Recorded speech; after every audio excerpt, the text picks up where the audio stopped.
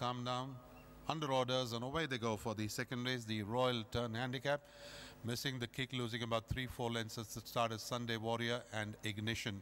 And on settling down, it's Preakness getting down straight to business by about 1.5 lengths in front of Royal Mayfair. In between them, there is Admiral Shaw on the inside. Rwanda Be Calm comes in next. Then there's Glorious Victory Herring. Then there is Done It Again on the outside. Planet Venus tucked up on the inside rails. There is Empress Royal. Another 1.5 lengths behind is Sunday Warrior and Ignition together. They're going towards the 700-meter marker now in a pretty fast run race, and it's Preakness being joined on the outside by Admiral Shaw, and these two are about 4 lengths in front of Royal Mayfair. In the center, Rwanda Be Calm, Planet Venus, Done It Again, Glorious Victory. They swing around the corner, little over 350 to go, and Preakness by about a length there from Admiral Shaw. Then there's Rwanda Be Calm, Done It Again, Planet Venus upon the outside. Then there's Glorious Victory on the inside rails, Royal Mayfair.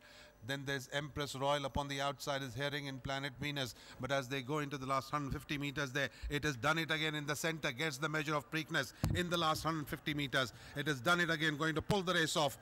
Done It Again winning this race, giving Vignesh his second victory of the day from Preakness, Admiral Shaw. Then there's Empress Royal, Herring, Planet Venus, Be Calm, Rwanda, Glorious Victory, Ignition, Sunday Warrior and Royal Mayfair as they go past the post.